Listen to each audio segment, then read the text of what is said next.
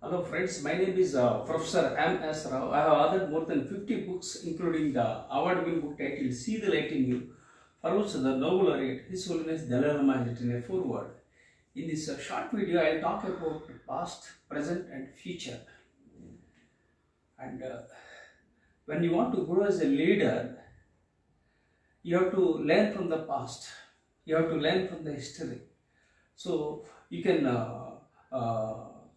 learn from the mistakes of others and from personal experiences, and you can grow as a leader. So you have to learn from the past.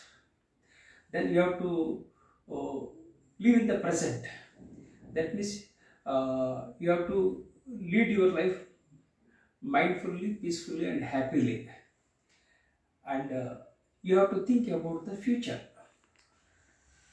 In the sense, you have to be very much optimistic about the future, so that you can take the people to the next generation and to leave your legacy to the future generations. So you have to connect the past, present and future.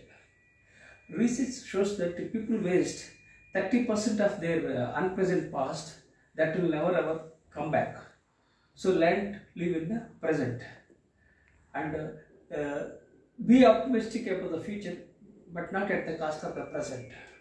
That is the essence of this one video. So let me share with you my challenge. I was blessed to be alive after brain stroke in the year 2021. I survived because of my positive psychology, because of the power of subconscious mind, and because of the healthy habits that I acquired from Indian Air Force. I was born in a toxic family and grew up into a toxic environment. I have mental challenges, physical challenges and financial challenges. I am dyslexic with ADHD.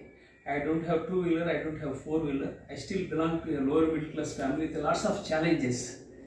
Despite all the challenges, I rose like a phoenix after the brain stroke. My right hand was paralyzed. It's numb. There is no sense to my right hand.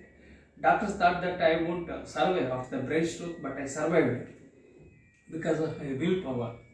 So the message for this video is that connect past, present and future to provide meaning for your life. Thank you very much for subscribing to my YouTube channel.